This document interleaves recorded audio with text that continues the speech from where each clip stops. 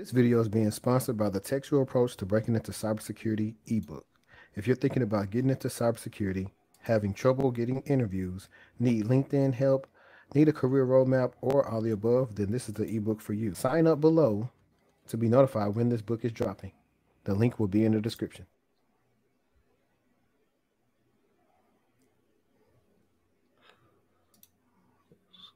All right.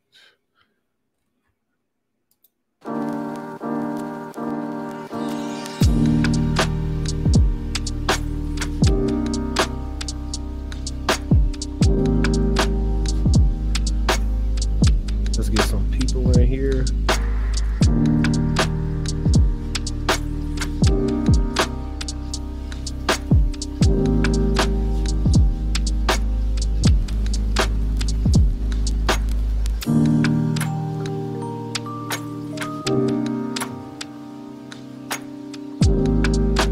Man, they got us looking bad, man. I might have to go back to restream.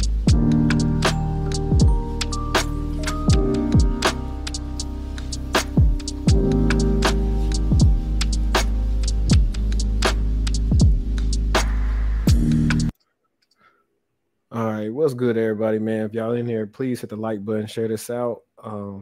Still getting this new software situated. I don't know why it's got us looking like this. It'll definitely be better the next time. But let me get the chat stuff or whatever. We can do it. You guys know we got Day Cyberwalks right here. How's it going, guys? Let me see. All right, man. Honestly, I didn't even title it. We didn't plan any talking points. He doesn't know, what we're going to talk about. And I don't know what we're going to talk about. We're just going to talk. We don't keep y'all here too long because it's Friday night and I know y'all out with y'all fam or whatever y'all doing at the crib. But yeah, just if you wasn't in here early, I'm gonna play this promo and let it roll again, and then we're gonna be back with y'all shortly. This video is being sponsored by the Techtual approach to breaking into cybersecurity ebook. If you're thinking about getting into cybersecurity, having trouble getting interviews, need LinkedIn help, need a career roadmap, or all the above, then this is the ebook for you. Sign up below to be notified when this book is dropping. The link will be in the description. All right, man. So first of all, you guys just started promo. My ebook is dropping soon. Sending out the copyright today. Sign up now because you don't want to miss it when it comes out. Free game. Well, I can't say free because some of y'all gonna pay for it, but cheap game. That's what I like to say.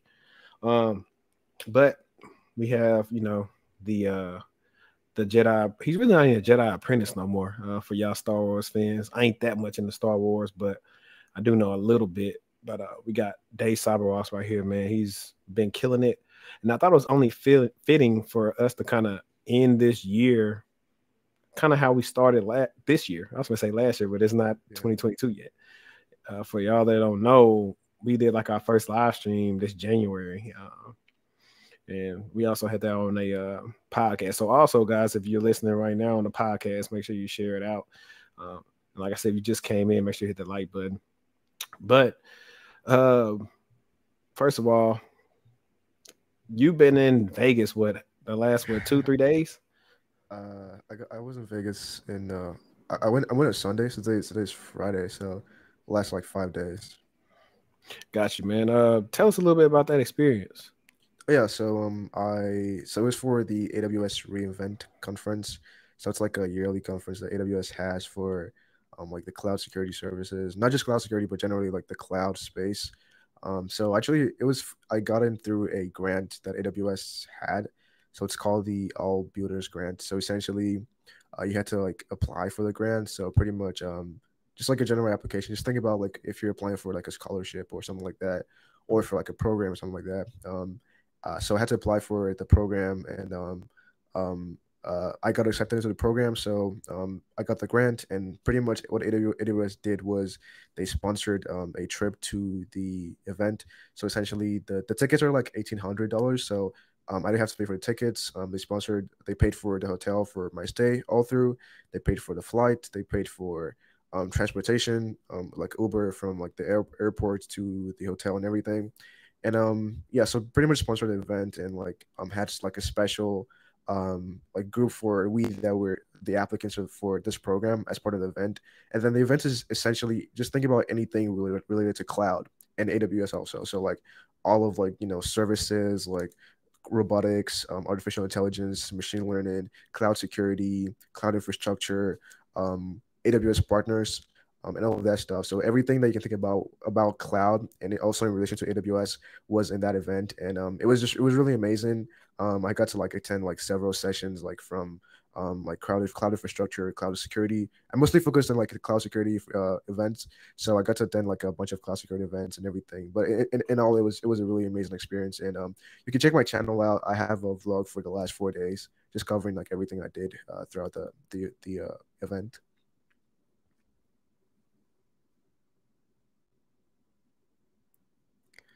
Oh shoot, I think I lost your sound. I forgot. I Okay. try to mute when people talking because background noise with the laptop and all that crap. But I was saying I want to go to a conference again because the last one I went to was 2019 to SplunkConf.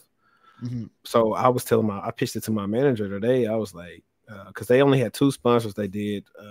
They sent 2 people. He said they didn't even interact with each other. And then one of our guys, he actually was still working the whole week. Well, I guess he was. He was on meetings and stuff, But I was like, yeah, I would love to go back to SplunkConf. It was pretty cool. What hotel did they have you in? I was at the Westin, but there were other hotels. Like there was Flamingo as well, and like a bunch of other hotels. But I was at the Westin. Where was the conference at? It was in Vegas, so like No, I Las know Vegas. what Vegas, but I meant like the venue. It was spread across like 3 hotels. So it was one was at the Venetian, one was at Caesar's Forum, and one was at Wynn. Got you. There we go. I'm trying to figure out all this crap out, y'all. Don't be laughing at me. Cool, man. So like, let me freaking mute all this crap. I don't know if you guys see my Pixel 6. I got a Pixel 6. On top of I got a iPhone.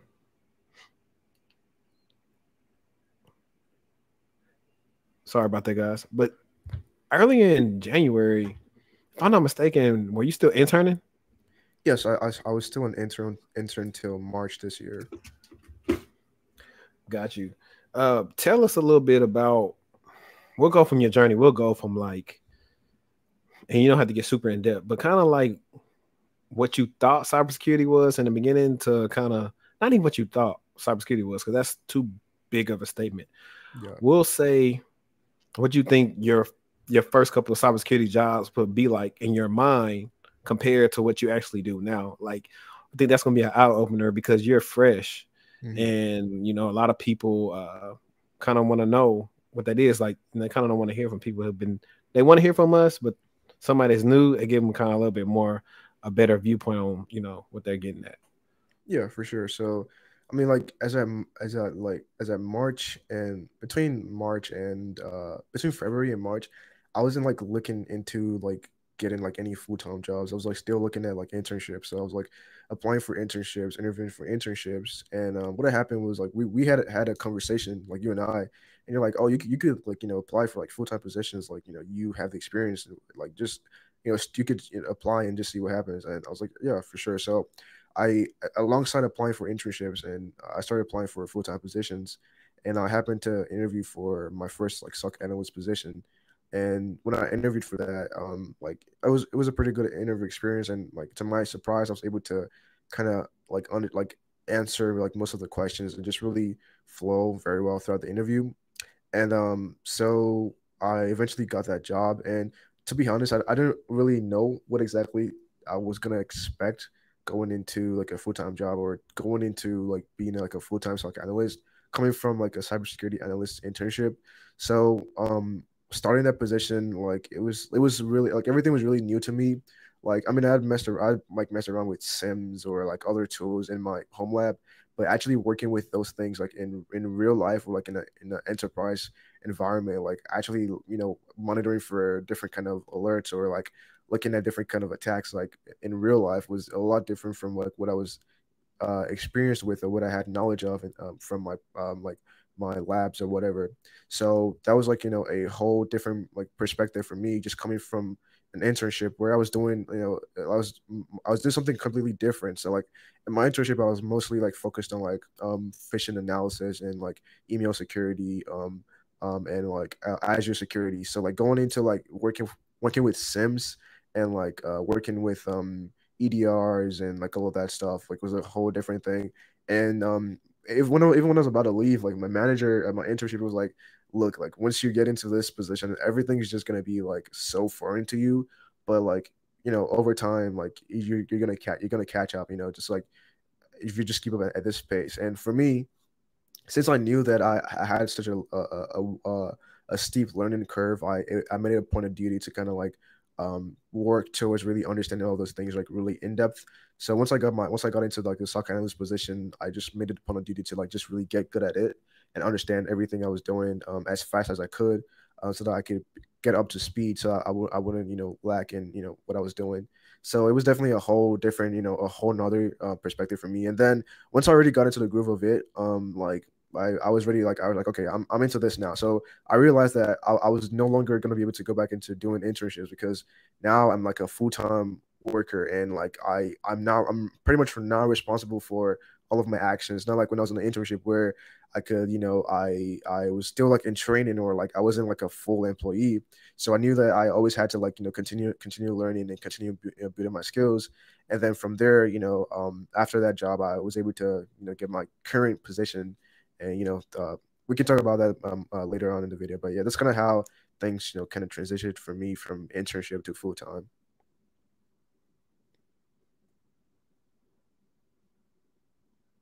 Yo, man, that's dope, man. Let me give my boy some gunshot. Y'all some stuff that, like I said, when you came here earlier, we did not rehearse any of this stuff, so he doesn't know what I'm going to say. Listen, man, this is my guy right here. You're in my ebook. I probably highlight every time I highlight like a individual who did something the right way and put in the work. I always talk about this guy. Like last year, it probably was times where I'm trying to see what's that. Yeah. So I would say like 2020. It'll be times like it was late at night, and I'm saying, "Oh, what you doing?" He was like, "Oh, I'm doing XYZ," or he's up late night studying or doing something. So everything he got now, he put in a lot of work for it.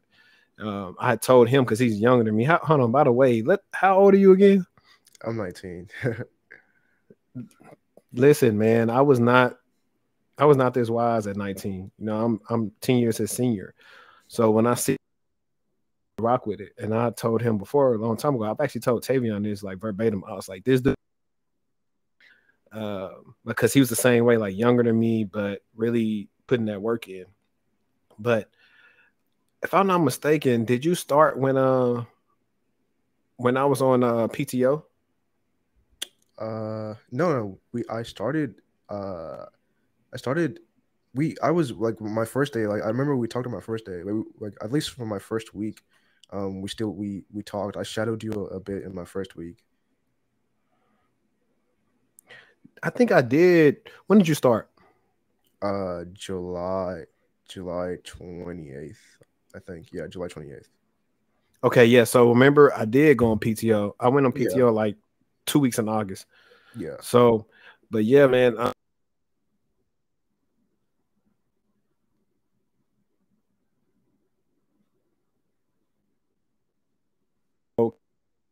Nothing but compliments. Like when a coworker's like, we need about 3 more days. Because I found out, and I understand why companies do ageism a little bit. I think it's really contingent on the person, and you might could tell through the interview or how the person is. But I found out like the younger people, we're hungry.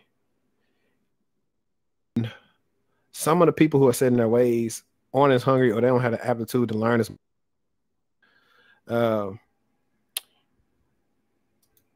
So that's what I see with you. And I mean, you could tell me what do you get from like being around like some of the older people? Like, are they actually trying? Or I won't say trying, but you know how like I got the feeling, you know, I can say it now because I'm not on the team, and you don't have to say no. You can plead the fifth. Sometimes I felt like people was just there.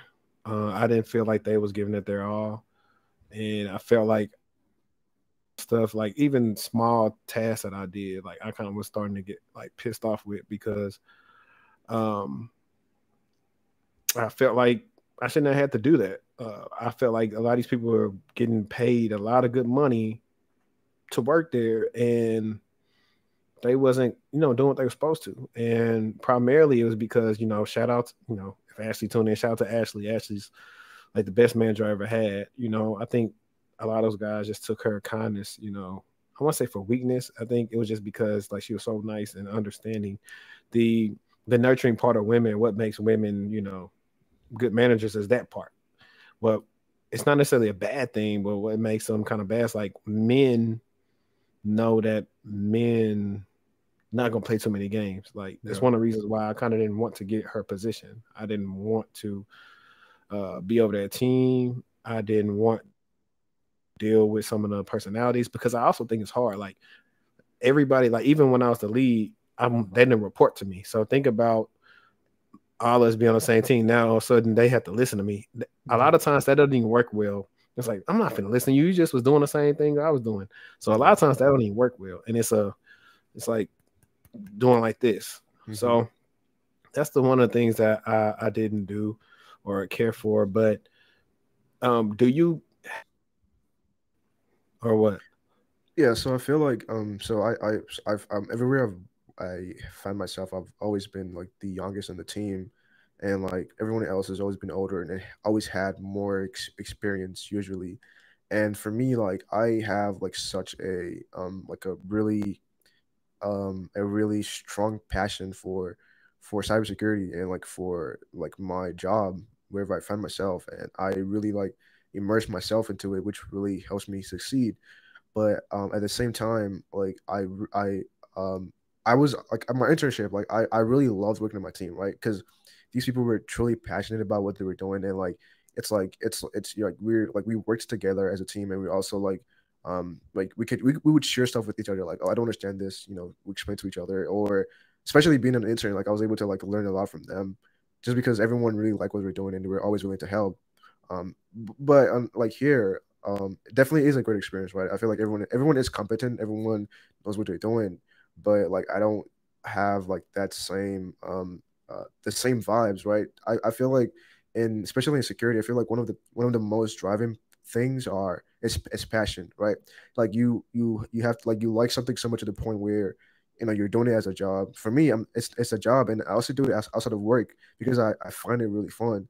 And it's like when you're in a place where sometimes it feels like people are just you know there to like just you know get a paycheck. It definitely like is, I wouldn't say for me it doesn't kill my morale because like I enjoy my job enough to like find you know pleasure in it. But definitely it would you know definitely having that I guess is you know definitely something that I think about and I notice. But it doesn't really bother me because I know that you know like the better I become, like the further I go in my career, the more it's gonna enable me meet more people who have those characteristics of like being really passionate about this stuff, you know, beyond work and also in work as well. So that's you know that's my own take on that.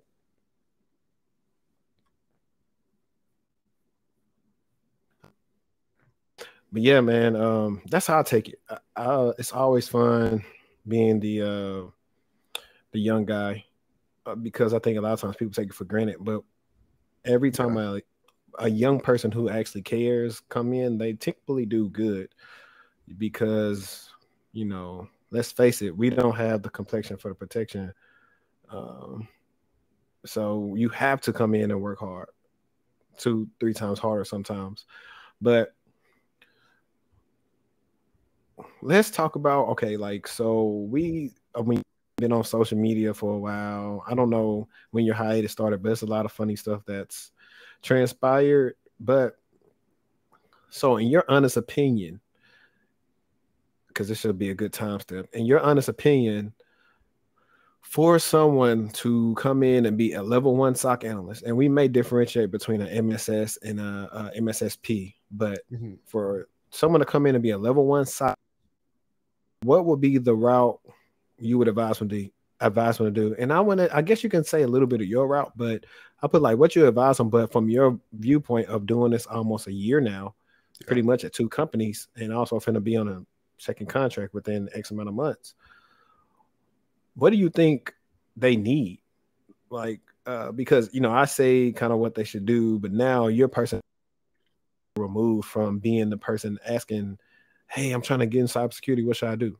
So you're a testament of the things that I talk about. So tell the viewer what you think they should do. And granted, it's different. You can get in different cybersecurity roles, but for some reason, a lot of people want to do the SOC, not knowing that honestly, a SOC comes with a wealth of knowledge that it kind of expects you to have about different things. But we're gonna ask Day, what does he think that, you know, people need to be successful in a SOC? Yeah, absolutely. So I'll give a brief summary of my own route, and then I'll kind of tell you what I would do differently, because I feel like if I was to go over again, I would do it completely differently. And when I tell people now, I give them a different like perspective. So I started, so when I knew I wanted to get into cybersecurity, I was like, okay, I can either get in through like IT or like through an internship, right? I was like, okay, these are 2 routes I want to start with. So I was like, okay, I would look for help desk jobs or like cybersecurity internships or IT internships. And I started applying for, so what I did first was I was like, okay, I want to get at least a baseline certification just to kind of show like, you know, okay, I'm working on something, I'm learning new things. Because truly, I barely knew much about like, I understood tech, I understood like information technology, but I didn't know well enough for, I guess, entry level positions and stuff like that. So I was like, okay, I'm gonna get the A plus, right? And when I get an A plus, I'll start applying for IT positions, entry level positions. So I got the A plus. I studied for the A plus, got the A plus. I started applying for entry level like IT positions and like cybersecurity internships. And then just kind of then I started like, you know, trying to learn a little bit more about security. But I also knew that I had to have a knowledge of networking, so I started studying for the Network Plus. So fortunately, between the time after I got my A plus and when I started studying for my Network Plus, I was able to get my internship, right? So, and this came through. So I'd say number one thing like for internship is like you have to be in school, you have to be in college, right? So that was the first thing, right? So I was in college. I was a freshman at the time, and so I applied for the internship and I got the interview, right? So that's great. So I had the certification, I had the college experience, I got the interview. I started working on like cybersecurity projects too. So I put that on my resume, I think. Or I talked about it in an interview, not on my resume. So I was able to get an interview, right? So now when I had the interview, I was like, okay, I have to kill this interview. I have to give these people a reason for them to hire me. So, you know, when we had the interview, I made sure to like, you know, pretty much like put all my cards on the table. This is me. This is what I know. This is what this is a passion of mine, and I really appreciate this opportunity to learn more about cybersecurity, and I was able to do that. And I eventually got the internship. So now I can say that even though like, you know, A plus is not a security certification, but it's still a certification regardless, right? And then I got the internship. I started, once I got the internship, I passed my Network Plus, and then I took the Security Plus. So that was kind of how I got into, you know, the field. As I broke into the field, and then from there on, I transitioned into becoming a SOC analyst. And between that time, I started building skills and learning about SIMs and like different things like that. That's kind of how I got into the field, like just get into the field like with my internship. But if I was to do it all over again, right? This is what I usually advise people, right? So you have to kind of know where you are at right now. Like what is your knowledge base? What do you know at this moment? Like what do you understand? Like do you understand networking? Do you understand like basic IT stuff? I think having like a solid fundamental, having a solid baseline, a solid foundation is like really important. And I think a lot of people overlook that and just kind of go from like 0 and want to go to like 90 in the span of like a really short time. You have to spend time learning the fundamentals because you're always going to come across the fundamentals. Like everything we do in cybersecurity still boils down back to the fundamentals. And if you have a solid fundamental, you can then build off of that towards everything else. So I would usually recommend that people. So I would usually, yeah. But this is something us senior level people have been telling people on Twitter about doing, and you're 1 year in and just said the same thing that you have not. Guys, I wasn't even able to tag him on Twitter because he's not on Twitter right now. He just said the same thing that we've been telling y'all, skipping steps of just knowing the fundamentals. So it's important, but I'm gonna let you carry on. Yeah, so absolutely. So the fundamentals are important. So you have to first self evaluate. So when I evaluated myself, I was like, okay, I need to do the A plus, right? The A plus is people usually term it as always entry level, is too low level. You don't really need the knowledge of the A plus, but like no other certification really even teaches you certain things that the A plus teaches you, and having that knowledge is going to help you. So I don't necessarily recommend doing the A plus, but just taking a course on it, literally just taking Professor Messer's course, right? You can literally finish that course in a week or two. You have the fundamental knowledge. That's all you need. You don't have to have the certification to prove that you have the knowledge. All you need is that fundamental knowledge, right? Take the A plus. Now, the second certification that a lot of people always usually skip over, which I recommend, is the Network Plus. Everything that is in cybersecurity boils down to networking. Like cybersecurity cannot be anything without networking. Like everything we do in cybersecurity is surrounded by networking. We need networks to connect our different devices. We need networks to like communicate with the different devices. Networking is like all the network information is what you get on your SIM, from your firewalls, from your hosts, from all your devices. Everything is based on networking. So if you don't have a fundamental understanding of networking, like you're going to really struggle in cybersecurity, because like you're going to be having to deal with like different networking protocols or different networking concepts that you have to understand. So I usually recommend people studying for the Network Plus, right? You don't have to like, you also don't necessarily have to take the certification, right? All you just need to do is to understand the concepts provided in the Network Plus, right? So study for the Network Plus, understand the concept. You can take the certification if you want, but just understanding the concepts in the Network Plus is going to be enough for you to get that baseline of fundamental understanding of networking. Now, if you want to go, further, you want to, go further beyond just like Network Plus knowledge, CCN is also another one you can go for. But that's if you want to, if you have the time, the resources, and the energy to go beyond the Network Plus level of knowledge. So I think one of the reasons why I eventually decided not to do the CCNA was because I already did a CCNA class. I already studied for the CCNA exam, and I already had the fundamental like Network Plus knowledge, and I already had a job. So I was like, it would be kind of counterintuitive for me to take the exam now. Like, even I might pass, I might not pass, but like it would just be, it wouldn't be a good use of my time and like my resources to take the CCNA at this point in my career. I can only like try to like move forward based on where I'm at.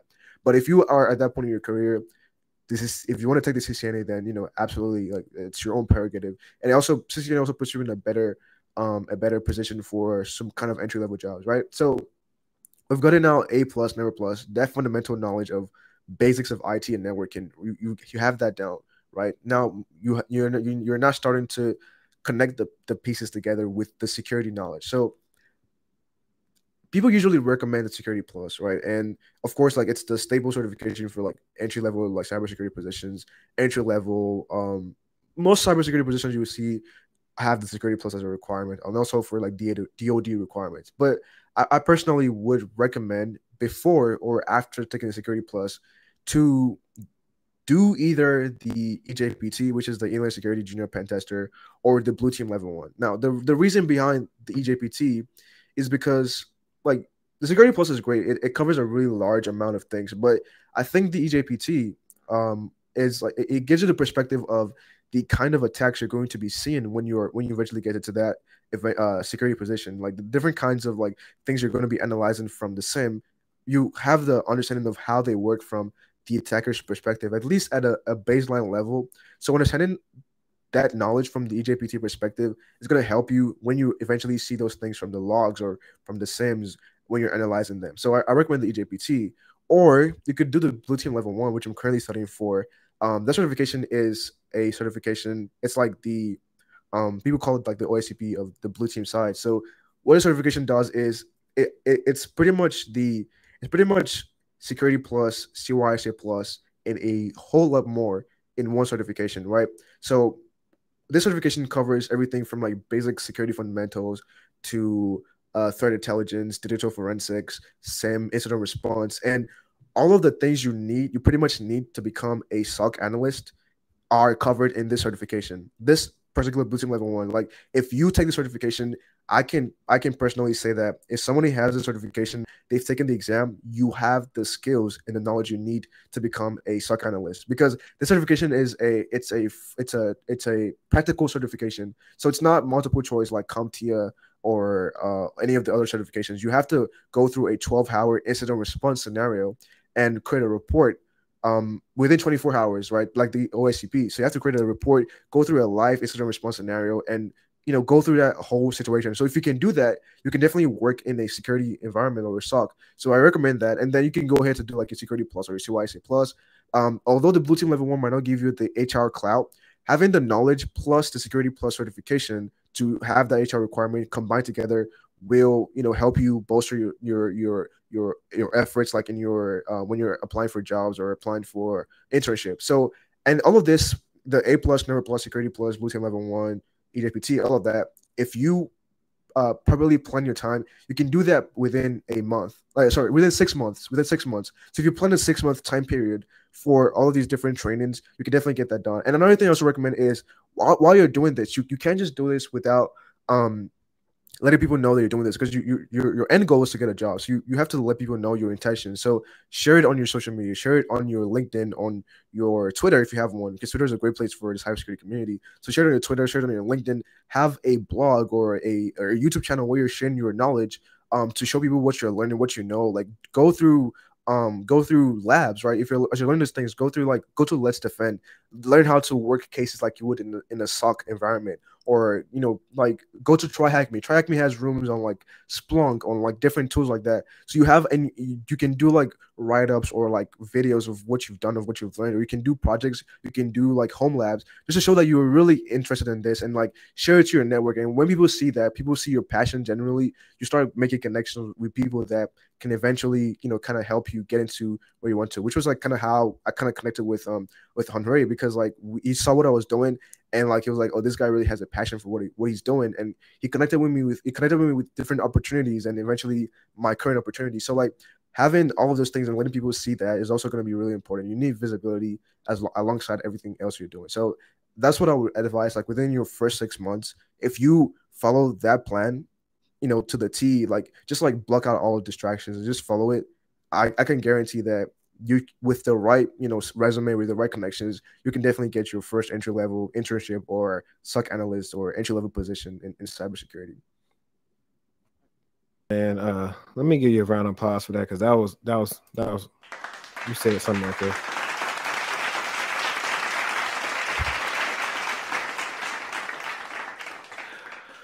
But yeah, man, everything he said. And I also like to add, I remember you was talking about that Blue Team Level 1. Since it's not really heavily notarized right now, I'll throw that in there and I haven't had a chance to review that, but maybe that. And if you didn't want to go to EJPT route, I'll also probably say the ECIR would be a good cert to get to, because it's practical as well. And honestly, who do interview entry-level people or mid-level or even seniors, we're not caring too much about what your certs. Like, for example, I don't know all the domains that the Blue Team Level 1 covers or like the topics, but if you feel good about the topics you learned, and this is why I've stressed it to some clients, like the importance of labbing is to retain the information. And shout out to Dewan Lightfoot, lab every day, you'll remember it. And so, yeah, you may not have that Security Plus or that CYSA Plus or whatever cert, but let's say you did, 10 hours of incident response well enough to be at least on the entry level of talking about it in an interview. It's like a skill. That's what I tell people to say. A lot of times some people don't have the experience, so I say, okay, cool. Sometimes I suggested, a cyber course, because it covers enough topics to where I could say, okay, this is related coursework. These are the different courses that they did, and they should have enough understanding of what it takes to secure an environment. But I also agree with you about knowing the other side. It's like, I'm gonna use a boxing analogy. Like, yeah, I can show you defense all day, but you gotta know how to throw a jab, so you can also know how to counter it. You can slip it, you can block it. It could pretty much, you go up under it. It's different things you can do. So I agree with you about knowing both sides in order to be well vested, which is why uh, this book is, I'm finally done with it. I plan to probably try hack me and some other things to stay sharp and that different viewpoint, because I'm we'll talk some more about everything else, but knowing that and putting it together, and like you said, that 6 month plan, I think you probably went under 6 months, right? Oh yeah, I got in within like 3 months, like within like after just with the A+, I was like on my first internship. Like everything they said is what I tell people. So, and it's also stuff in my book. Like I tell people to blog or start a YouTube channel, or if you don't even want to do a YouTube channel, you could just do screen recordings. Hmm. I just downloaded Camtasia, but you don't need Camtasia. I used to use Screencast-O-Matic. You can use OBS. You can use anything you want to use. But if you talked over it and explaining what you're doing while you're working through it, that looks good to somebody you're constantly, yeah, you don't have the experience. But so here's a gem. If you go on my channel right now, I have the incident response walkthrough lab from INE. And I think they had the same one on either Try Hack Me Yeah, or and whatever Cyber with the Defenders boss too. of the socks. Yeah. Yeah. So that's like an hour-long video, and I'm talking through what I'm looking for and what's the next phase and all that. And I've sent that when I was doing the job search. I was sending that to recruiters, so they know. Okay, boom. He said, "No, I use Splunk," so he's using Splunk in this. He knows how to investigate. Intelligence. I'm actually showing it because I'm doing it on video, and I'm confident when I'm talking about it. If you can do stuff like that, you can mitigate, your experience, because that's also a thing. Everybody's so relying on, oh, I've been applying, but I ain't hear nothing back. I was like, well, did you reach out to them? You have to get your foot in the door before people actually just start reaching out to you. And once you make a name for yourself and you get the experience on LinkedIn and you've been on there a while, you're not going to get too many hit ups. Like, I get emails sometimes at like 9:30 at night about roles, like for real. No lie. And like it's been days when it's like nothing but I'm talking about, and good money. Like I'm not gonna get into a rant, but that's how I know who's really in this and who's not. Like when you got the experience, they find you. You really don't have to apply anymore, unless it's something that just catch your eye and you want to apply to. But even then, and you can network. So that's dope, man. So I remember we're gonna do this. What's a challenge for somebody? Like, even though I just said, for example, and I think it's only because it's easier for me because I actually was using Splunk day to day, using their lab. Yeah. For somebody coming out the street, right? And I only suggest to people, well, I think they changed it now, but I used to say at least do your fundamentals 1 because it's free and they'll give you a PDF. Yeah. So you'll have kind of commands to understand how to do anything. But how was it for you coming to Splunk from what you're working with at the other job? Okay, so for me, coming from, so I was working with a different sim in my other job. So coming into Splunk, I wouldn't say it was like I would say it was foreign to me. So at least like I'd I'd at least work with the sim, right? So I've been working with a different sim for like about 3 or 4 months, and then I've been doing like some some labs like on Range Force, on how to use a sim, especially for like different investigation scenarios. And I'd also done the Splunk Fundamentals 1. I literally had built a whole Splunk lab, literally like built a whole Splunk lab. I connected like a whole Active Directory environment into the Splunk into Splunk for login and analysis. So I kind of understood. I kind of had a basic understanding of Splunk, right? I understood it from like I guess from the engineering perspective and also from like the analytical perspective. So coming in, and then being in an enterprise environment was a little different in the sense that now I had to learn I had to know the indexes, I had to know the source types. So knowing those two different those indexes and source types because of the large amount of like data sources that are being fed into the sim, I had to know because like okay, if I'm looking for like cloud logs, like what is going to be the index, what's going to be the source type. If I'm looking for for EDR logs, what was going to be the index for source type. I'm looking for firewall logs, what was going to be the index for source type.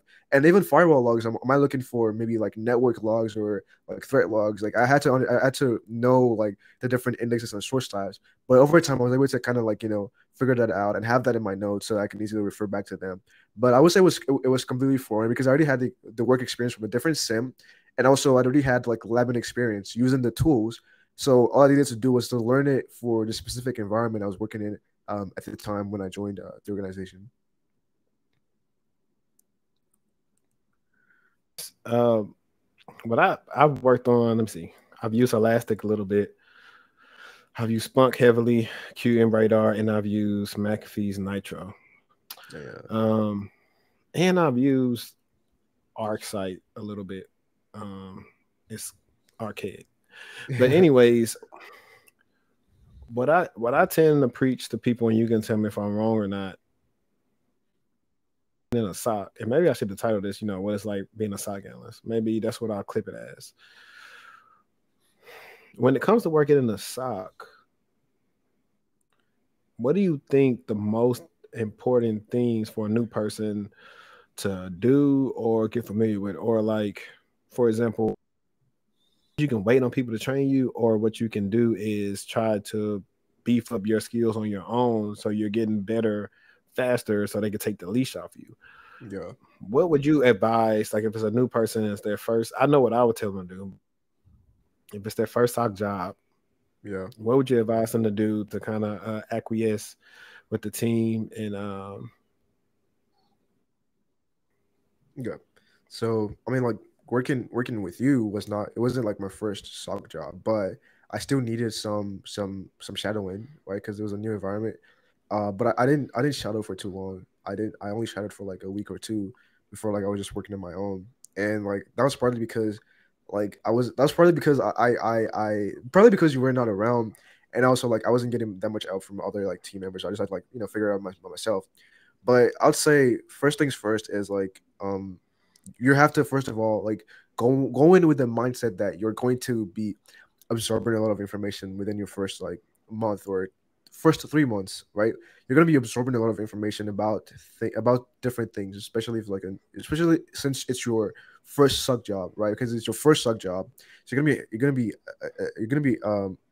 absorbing a lot of information. So you have to go in with that mindset. Now, secondly, try to at least get like at least a week or something of shadowing, right? Even if like if people are not like taking the time, because it can be in organizations where they're like, oh yeah, we'll teach you, we'll show you, but like nobody's creating the time. Like try as much as possible to like pursue people to make them like to shadow them for at least a week. And during this your first week of shadowing people, right? Make sure you're taking notes, like a lot of notes, like literally, like if you can't type, like literally write down what you're learning, right? If someone says something if someone says something you don't understand, ask them or like note it down that you're gonna go research about this later on, right? So absorb all of that information, right? Ask questions, like learn as much as possible, right? So after you do this, then while you're shadowing, still ask the person, okay, can I walk through this so you can watch me as I do it, so that if I make any mistakes, you can help me out with that. So once you do that, they'll point out, oh, you're doing this wrong, or you're supposed to do this differently, right? So try to allow them what you do, work through an analysis or whatever scenario it is, right? And through all of this, make sure you're taking notes as much as possible, and then that should be like your first. Typically, like you should have like I would say you should have like normally in in an organization you should have like two to 4 weeks of like shadowing and training when you first get in, depending on your level. But if you're entry level and they know, they should give you like 2 to 4 weeks of like shadowing. But if you're not getting like that, if you're not getting like that amount of shadowing, just make sure you're assimilating as much information as possible. Now, once you get like that in like your first 1 week, 2 weeks, or 4 weeks, right? So when you start doing your when you start doing your analysis, I feel like in most like security, most source or like most like tools people use for like security alerting and stuff, there's ways where you can check how other people have gone through other alerts, like how they analyze like their closing notes. So go back and look at how other people, if you're looking at an alert, for example, let's say there's like a authentication from an IP address that has never been seen before, right? Go and look at how somebody else analyze that alert in their notes, and like, okay, this person did this. I checked this. I checked this. I checked this. I checked this, and this is what I came to. And to go through those steps in your own in your own analysis, and then based off of that, start using like those person's steps to, like, backtrack and then figure it out. And not just one person, you can use like multiple people to do that. Like, look at this person did this way, this person did this way, take notes, and then use that to figure it out. Now if there's something specifically you don't understand, try to reach out to certain people that, like, hey, I'm going through this analysis, can you help me out? Like can I share my screen while you walk me through how to go through this? And then based off of that, just like keep going, and very soon, like, you just realize that even if there's something that is new, you just know how to do it, because like you already have that like muscle memory that's going to help you to understand what you're doing at that point in time. Yeah, man. So a few things, you said a lot. The first thing is, I'm gonna let's say, for instance, talking about somebody's notes, like, it's you can ask them, but I was big on people like, please put notes in here. Nobody would do notes, and if I gotta do something you assigned to me, then I gotta figure out, hey, what did you do on this alert? I don't know what you did. I don't even know how you came to this conclusion. Number one. Number two, like, a new person come in and say, oh, this is how you do this. Yes. But the thing is, sometimes you have to. Now, I say the hardest part is looking at notes, did it right. That's true. That's true. And so that's one. That's why I said, when you said multiple people, that's pretty good, because you'll get pretty much a good kind of understanding of what's right and wrong. Yeah. I like to add that the reason why you didn't shadow his lunch, because they was like, he's good to go. When it comes, guys, the biggest thing what I tell people is about being in a SOC, and eventually, guys, I am probably even with that, so I can actually set up something to help people. Like, I want to make a legit like SOC course. Whereas I make it to where you finish whether you finish in a week or 2 months, you could go work at a SOC the next day. So it's gonna be concise and stuff that anything else. Some of the stuff you won't need to depend on the SOCs, because some of these things it's good to know, but sometimes you ain't gonna never get to use the stuff. Yeah. So you could go to work and be efficient, and then anything else to add is just extra. But the biggest thing is knowing how to think, and knowing how to attack alerts. And guys, look, Google is your friend. There's a lot of times John made a search where I looked at the correlation search, read what it's about, what was going on. Yeah. That's pivotal. Don't think you can't look something up, because it's no way possible for you to know all this stuff. Attack vectors, are coming out all the time, and you just have to figure out how to deal with them. Like, I can go on and on, but for example, here's a gem. A lot of people get throwing some in virus total, and if it don't come back with anything, it must be good. Yeah. That's not the case. It can either be a good hash or it just don't have information on it. If possible, try to run it through a couple of open source engines to see if it's malicious or not. But sometimes even they might not know. You could. What I tend to do is look at a hash or something that feels on an endpoint, and I just look at the endpoint activity. Before I left, I found an alert with fileless malware. Me and handled it. I looked at it in CrowdStrike, and I was like, man, this looks interesting. This computer shouldn't do this. Because I seen something in Splunk. I seen something with a calculator function or something. I was like, why would they be logging on the calculator thing? So it made me do a deep dive.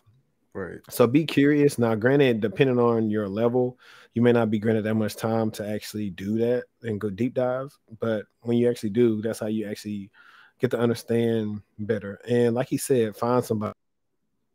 Try to find the smartest person if possible, but do your due diligence so you're not bothering them. Like, when I first started, I probably would go to John about everything, but I had already did XYZ. Like, the first thing John's gonna say is, "Hey, did you check the play?" Yeah. you know? And I was like, yeah, I checked the paper. I did this and this. This is where I got. This is where I got stuck here. He was like, okay, assign it to me. And then sometimes say, hey, can you show me how you did that? Yeah. Yeah. And we look at it. Hmm. You know, I told the thing about how when I first started there, when it was like 3 years ago, I didn't even know what a S3 bucket was, where we had those alerts coming in. A lot of us Yeah. didn't know. Like that's how not long cloud's been around. I don't know why these jobs are trying to make it seem like cloud been out here like 15 years. Like Yeah. cloud is still fairly new. So if you're watching this now, you still have time to get into cloud. But some good things. Now I'm going to talk about some of the things that are small, but can be some of the things that actually make you stand out without having to be super technical.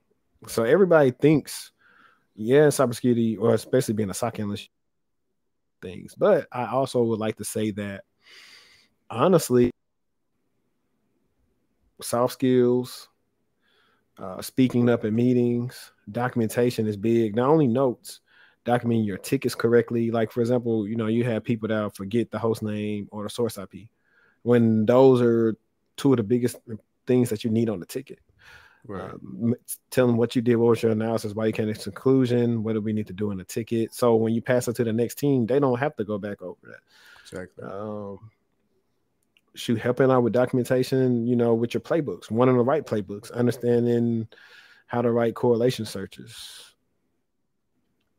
use cases. I mean, you name it. It's probably some other soft skills I'm not thinking of, but those are important things that will help you look better in front of leadership. Like I promise you, if you're working night shift and you don't want to work night shift, like just start emailing all the time.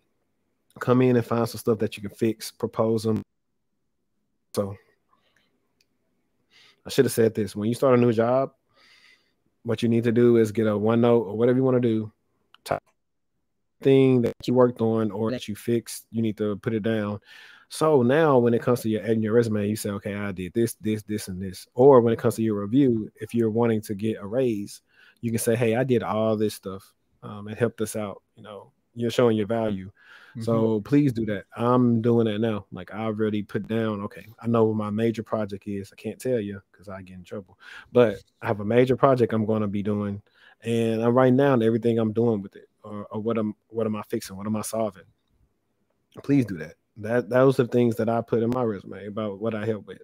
You'll be surprised. Something simple as like one of the things that I really was spearheaded was that we need a QA process for our analysts. Because we're running into the same issues. Let me see if it's a trend here. Are they doing stuff right? Let me get the feedback. So that's it. And also, don't be scared to escalate when you need to if you don't understand Oh yeah. something. 100%. The smallest alert could possibly tip the scale and have everybody up at 2 a.m. And in his situation, he got brought in because some people messed up. And I think also a reason why I wasn't able to shadow with him a lot or anybody else, because we still were busy at the time. Hmm. We were down all those bodies. Yeah. But I mean, I don't know how it is now. I recently talked to Pat and he tell me a little bit about that. But now I'll say, far as since you've really been at more of an MSS for a while. Okay, somebody said I was breaking up. I don't know. I think it may be his end. Yeah. I mean, it's good on my side. Okay, cool. Did your camera just go out? No, I'm still on. It's showing black on my end. But anyways, we'll talk about. So you kind of really gave everybody a plan on how to get a SOC role, or you say breaking the cybersecurity, but I think it's honestly a niche path to do SOC because here's the thing. I say, and you can tell me if you agree with this. Would you say it takes a little bit of luck and hard work to break into cybersecurity? Yeah, 100%. I think like for somebody to hire you, like you might be the most skilled person ever, right? You might have like the best skills and everything, but they have to like you, right? They have to like they're gonna be working with you, so they have to like you and want to work with you. You at the same time, like, um you might be the least skilled person and still get the job. So like, if they like you more because of your personality and know that, okay, we can train you up, you probably get hired. But if somebody else has like the top skills and like they just don't like them, then they probably wouldn't hire them. That's where the luck comes in. Yeah, because it's like, because I've seen other people that a lot of stuff and it's just not clicking for them. And so I always tell people too, sometimes everybody's path not gonna be the same. Yeah, You know, that's why I tell people to brand yourself and be as visible as possible. Because absolutely. a lot of times, so what it does is, and listen, I'm giving you stuff straight from my book. When you have a presence on LinkedIn or you got nothing but videos where people can go back, they kind of see your personality, and if you're blogging, they see how you write. This guy's got a ton of blog material that I keep on telling him to make it official so nobody can take it. Wink, wink. But but those are things that help you because your manager is looking for a leader. Hey, I want to put you on this project. Can you do this? I never asked, which I might ask one day about like how did I beat the people out for my new role. But I'm pretty sure maybe it was some of the stuff I talked about. Talked about it briefly, but I went through a 4 hour interview process, and I'm gonna just tell you guys, I wasn't as good as they when I started out. Granted, I had experience. I did like help desk for 2 years, and then not for, but I still really, far as technical wise, wasn't as good as him, and that's the reason why. Well, I really wasn't when I was coming up. It wasn't so many. Uh, it wasn't that many SOC roles or security roles available. They started coming available a lot about 2017, 2020. 2018. Oh, that's what I know of. But I also wasn't doing the best to highlight the stuff I knew. I just was doing a scattershot approach, which I advise. Um, like even in 2018, that was a rough time. Like I didn't get enough feedback from what was going on. I had my own opinions of why I went so long without getting hired. Uh, but it was for a reason. It Right. only made me better. Maybe I wouldn't have been as hungry and good in June of 2018 had I got hired like 2 weeks after I got laid off from McAfee. Wow. Yeah. That's definitely that briefly in like the last little podcast episode I did. Uh, I guess I got an email or something. I don't know. But yeah, man. What's we want to touch on because I don't want to keep people here all day. They're in here watching. I know I seen some questions. Let's see. Salute to Josh, man. Keep it techie, man. Y'all go subscribe to him. I think he just passed 9,000 subscribers. So y'all shout out to him. Y'all follow him. Let's see. Emmanuel B says, how do you get the motivation and drive to learn when you're comfortable at your level and you feel like you know a lot? That's interesting because I don't know if I'm the best to answer that because I haven't gotten at that level yet. The only reason I haven't been studying super hard is because life has happened and other things. But I plan to. I don't. This is a field I know I can't get comfortable. Like we got stuff about crypto, blockchain, web 3.0, DeFi. All this crap is coming up, and it's finna shake up the world. So I got new stuff to learn about. So I can't just get, what is this? Today's threats is not yesterday's threats or something. Fat Joe say today Yeah. price. So I might put that on the shirt. Today's threats are not yesterday's threats. Y'all better not steal that. But yeah, so I don't know. Do you have an answer for that about if you feel like you know a lot? Because I don't know. I think the wisest people know they know nothing at all. Yeah. I would say like for me, like I've never felt comfortable. Like everywhere like that, and like that's kind of one of the reasons why I'd say I've had like so much like progress in my career so far, and why I've had like the amount of positions I've had like in the short time I've been in the field, because I've never felt comfortable. Like I never get to a point and I feel like I'm good here. Like I can, become. I'm good, right? I feel like I'm always like, okay, this is great, right? I already understand this stuff, right? Okay, what's next? Like, what do I need to know next? Like, where do I, where are the gaps in my knowledge, right? So, for example, right, when I got to when I got into my current position, like I was like, okay, so first month, first 2 3 months, was I was like, okay, I'm learning these things. I need to understand these things, and then 4 months, 4.5 months, it's like, okay, I get it. Like I have my workflow. I know what's going on. Even if we get like new alerts, I can figure it out, right? Because I understand the process. I understand the workflow, and that was when I had the opportunity to interview for a senior position, right? So like, Pat was like, hey, look, we have this new client coming up, like you should interview for it. I was like, okay, yeah, sure. Even though like I technically don't have the experience requirement for a senior position, like even in my career, like I am still like kind of entry level. Like if you were to classify me by No, no, I like to object. You actually have a senior level skill set. So I don't base what you got the experience or whatever on based on years of like you've been in. I based on what I feel like you can do. Or right, no, feels a bad word. Me and should say I know. I base, your skill set or your experience level based on what I know you can do. So right, you definitely do all the stuff you're doing. There's nobody that I know. I mean, it's probably some other people, but nobody on that team has did that training. You had people on there. I'm not. I'll tell you afterwards, but what they were trying to do, but no, you skill set already being a year in. Just like Tay left us and he went and did a senior level role. I started consulting. Like I feel mhm. like that's probably the next thing you have to start doing is consulting. Dude gonna be posting pictures everywhere and videos. Word.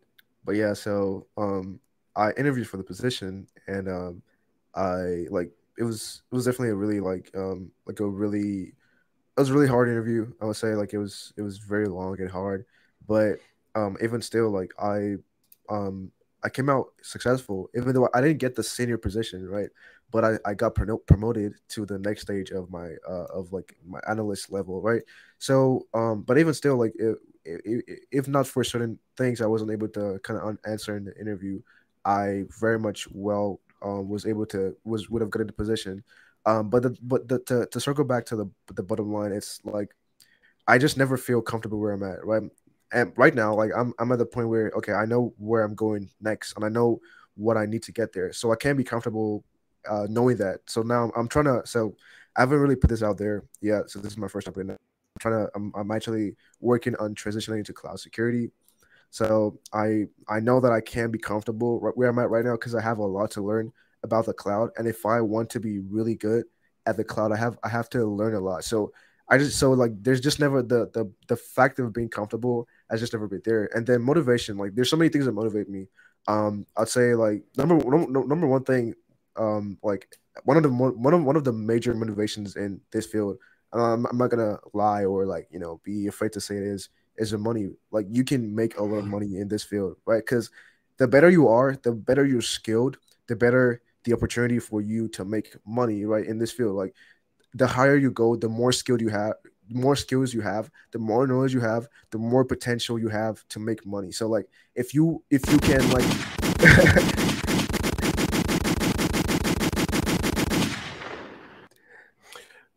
Yo, let's see. We got somebody coming up real quick. I'm letting them on the stage. all right. Uh, Hey, can you hear me? yeah, we can hear Yeah. you. How's it going, man? Hey, I'm doing good. How about you, man? I don't have a webcam Pretty on me good. right now. That's cool. I said I was going to eventually try to do this in the future to kind of interact with people more easier way to do like maybe some quick questions people have while they're watching. Hmm.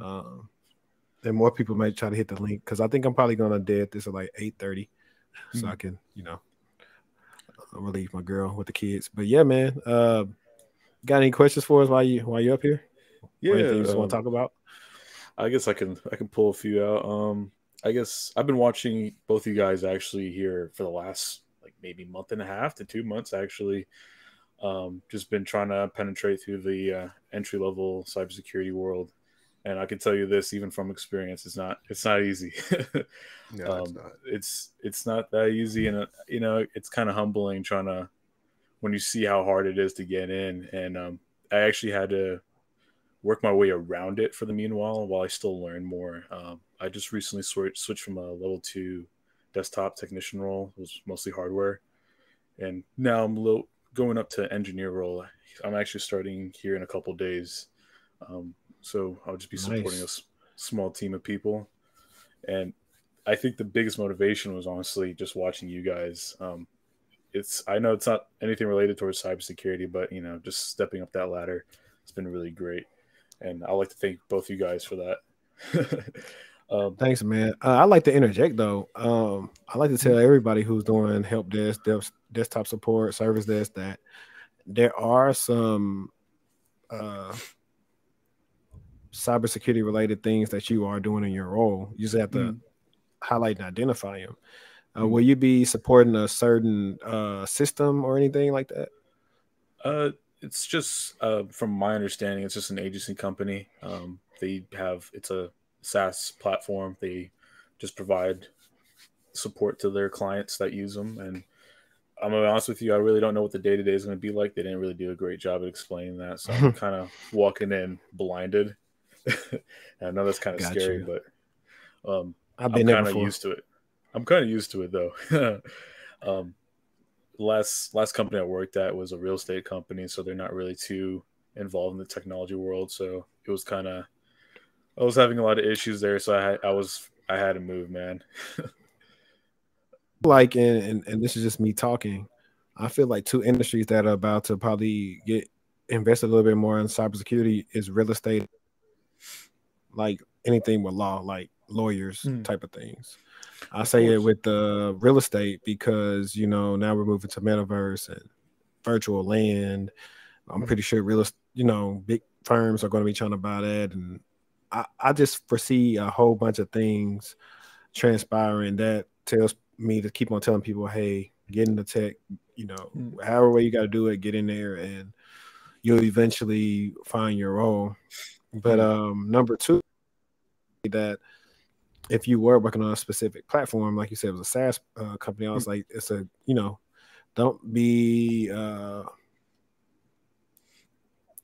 don't be scared to like niche down into a specific software because that mm, can be an avenue into something else. It could be a software that a lot of people don't use, which makes it easier for you because you'll be highly coveted with supply and demand. It's like, oh, we're looking for somebody who knows how to use so and so. mm, Mary talks about it all the time. Shout out to Mary. If you do want to go into, I'm talking to people, the viewers, a nice boot camp. My tech best friend, Mary has it down packed with that. But mm. yeah, I would say that also just look into different softwares you can possibly, maybe your company might pay for some training and then you can probably niche down or something, and then probably that'd be your way out. It's always a way. It's just, gotta attack it from a different angle. And I totally agree. I think so. One thing that we're going to be using day to day is Jamf, I believe, and that was something that I already had knowledge of previously. And I think if you look at it now, not that many people in the field have Jamf knowledge. It's What just is one of that? those new. Jamf is like a management tool, just Like like you MDM can too. set, yeah, MDNO tool, so you can set policies, make sure people don't mess anything up too much. Nice.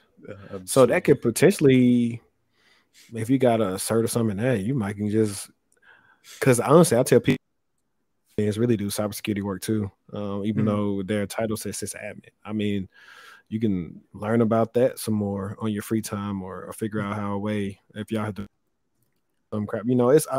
I would say networking is probably the best thing you could do right now in your position. mm, It's a network because you're already technical doing engineering stuff, mm, and you may want to be a type of security engineer where you actually work on the platform. mm, So there's many ways to skin a cat. So that's just my advice for you. Just keep your head up. It took me 2.5 years, really, from 2013 to 2017. So it took me mm. a while to finally get, but I finally got there. So I just say Mm. keep at it, and you'll get there. Yeah, definitely. I try to take as much as I could with my position. Just we used Insight VM, and Kaseya, which take what you will with that. But the day to day, I tried really hard.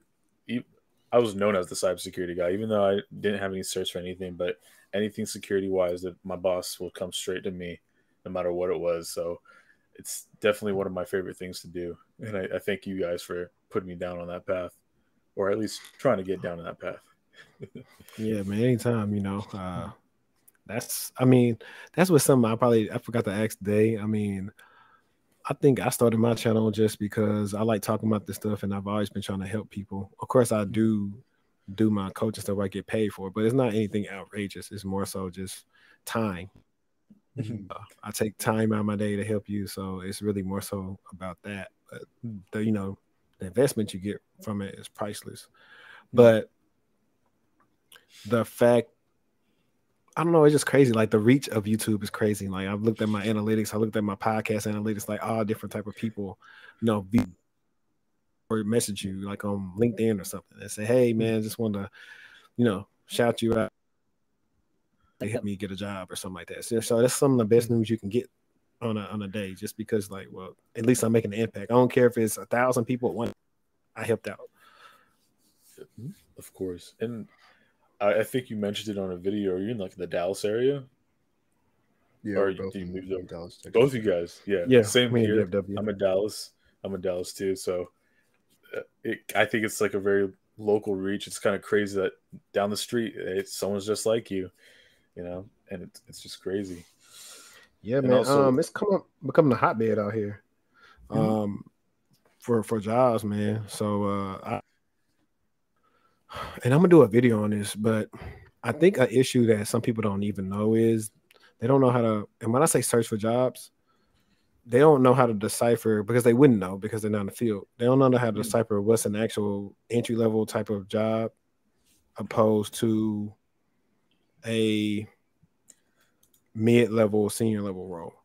Right. It's kind of, I gave examples in the ebook of like, oh, this is entry level, this isn't, for that reason, so people can kind of know. Like, I kind of base it off of like stuff you won't know unless you actually work somewhere. It's hard to get free training on everything. Like, even like, I got a video I plan to do. I got the stuff written out, but I just gotta do some other crap with it about EDRs. It's so hard to get your hands on an EDR solution to lab with. But what you can do, and I've did it, I just have to set up some VMs. I was able to get a free trial of like Microsoft Defender. So I'm gonna set it up in a VM and just start doing crap in there, or maybe let it stay open and let Day hack it or some crap, and see what Defender does. I'm trying to record it and talk about it in a video. A lot of companies are going to Microsoft Defender, so I don't know if you probably can get some certs for it too. So I would say look up Microsoft Defender, and you can play with it in Azure and also with Azure Sentinel too. Yeah, and what's his name? Josh something with an M. Yeah, Metacore. Yeah. I just came across his profile like a couple of weeks ago. Hopefully, me and him can collab. But I seen that he set up Sentinel for a video, and that was cool, because I feel like Sentinel is gonna be something that's gonna eventually get some good market share, just like Azure is clawing away at AWS. But yeah, I definitely think those are some things that on a resume, because if you say something about EDR, most people that are coming in, new people, don't know what EDR is. I mean, I did if you don't follow me on Instagram, you can check out my Instagram, and I actually did like a post on like, what is an EDR, what is it made for, what are the top 5 EDRs, what are my favorites. So that's good. Emerging would be Sentinel-1 as well. Now, Sentinel-1's training and stuff is super expensive. So, and then you might not be able to even do it unless you work for a company, but you can always research it and figure out what it was. It uses machine learning, AI, just like CrowdStrike, but it's a little different. Someone said Elastic EDR is free. That's true. I actually just set it up recently. You can, Elastic. If you set up an Elastic environment, you can add the plugin. So here's my thing with it though. I don't see it a lot on job descriptions, or know a lot of companies that use it. Yeah, but I think like now I could be wrong. I haven't actually searched for it. I may search for Elastic EDR one day and see. I could be wrong. But so I'll try to go back and search for that. if it's for Levin though, like the truth is like most EDRs have like pretty much the same capabilities. It's just like some of them have like maybe like faster engines or are like cloud native or something like that. But typically the EDR's function is pretty much the same. Some might have like deeper capabilities, but if you understand how to use the EDR like from a lab perspective, just knowing how to like, look at processes or process information, look at like hashes or look at like services or network connections or like disk changes, all of that. Just having knowing how to do that maybe in the lab, and then just applying that knowledge to whatever EDR you find yourself using is just it's gonna be good because all you have to do is just, and truth be told, like, even if you've never used the EDR before, you can literally be trained on that. Like when I got my first stock job, I had never used the EDR, and I was able to get trained on how to use the EDR there, and from there on, I just kind of picked up how to use EDRs generally. And sometimes the EDRs also have like their training, so like they have like CrowdStrike has CrowdStrike University where you can get like trainings on how to use CrowdStrike. Tanium has training too. So Yeah. yeah. But you know what? It's hard to get access to CrowdStrike University outside Yeah. of being with a company, because I Yeah. was looking at that. But you would be able to take the certs. They might have some stuff on Udemy or somewhere you find it, but like CCFA, CCFR are not hard. Matter of fact, I had to check my OneNote. Because I think I have some stuff on the CCFR as far as like some questions. It's pretty, if you know a little bit about like incident response or something like that, like it's pretty simple. Like it really is for the CCFR. CCFA simple too, but it's more so geared towards handling stuff in CrowdStrike. Yeah. Let me get back to some of these questions real quick, and then we're gonna end up letting everybody. Let's see. I've been answering some questions in the chat. Somebody said, yeah, I saw Black Ant said, y'all got it good in Dallas. Houston is competitive. No, Dallas is like right under Austin when it comes to like tech jobs out here. Houston actually is the least competitive when it comes to this, because I never saw that many security jobs in Houston when I was looking years ago. And a lot of the companies are also based here. There's a lot of like tech companies that are based here in Dallas too. Right. Lola Lee said, what's an entry level SOC salary? Like they said, it really depends. I'll say average may be around between 65 and 75, because some of my clients like in the area, I think their first offer was like 60 something, and I think that was around average, I think, for them. And they got some stock options and some other stuff on the back end, so it wasn't too bad. Shout out to my cousin Tony. Hey man, hadn't heard from you in a while. I want to tell you on camera, I love you, man. That's the ball Nabaya in the chat for those that want to know. Let's see. I actually interviewed at AWS for a cloud associate earlier this year, and I got body on the last round. Yeah, I haven't did anything Fang related. One day I might apply to a Fang job to see how the experience is, and I could probably chronicle it. It's pretty cool. I know I'm in fintech now. I remember my EY interview. It wasn't super hard. I did that like last February, before everything shut down. It wasn't hard, but I did mess up. Let me tell you why Dave's right about networking, because I was able to help my friend with his interview with EY. I was a 4-hour interview, 4 different people. First interview, the guy was like, hey, can you draw me a network? I hadn't had to draw a network in years. I messed up on how the DMZ looked and everything. I knew I bummed that portion of it. Everything else I did good on, but the network part of just drawing, the actual network topology, I did bad at. So just remember that. Yeah, that's right. OMG Mamba, XDR. I know my last company, which I'm gonna say Optiv, and they're really doing a lot with XDR now as well. So you're right about that. That's huge. So look at the XDR roles. I've been telling everybody, if you're new coming in, try to research SOAR. I don't know if they have any open source stuff. All this stuff I plan to do videos on, guys, to help you guys out. Typically, security engineers are usually the ones that deal with side hustles and security. Yeah, he said cut. I name on camera Emmanuel, because I try to not let people know where I'm at until I'm either gone or whatever, because they are these companies in that sector are very particular what you do outside of work. So I don't. But if you want to be honest, I had one interview, and I actually detailed this. I had what I learned from, it's either in my I quit my job video or what I learned from interviewing. One of those videos. I've already kind of detailed this, but pretty much it was simple. I had one interview with somebody that went good. I could tell it went good. Just had a good flow going on, personalities, and then the next one was like a 4-hour interview. And it was funny because I was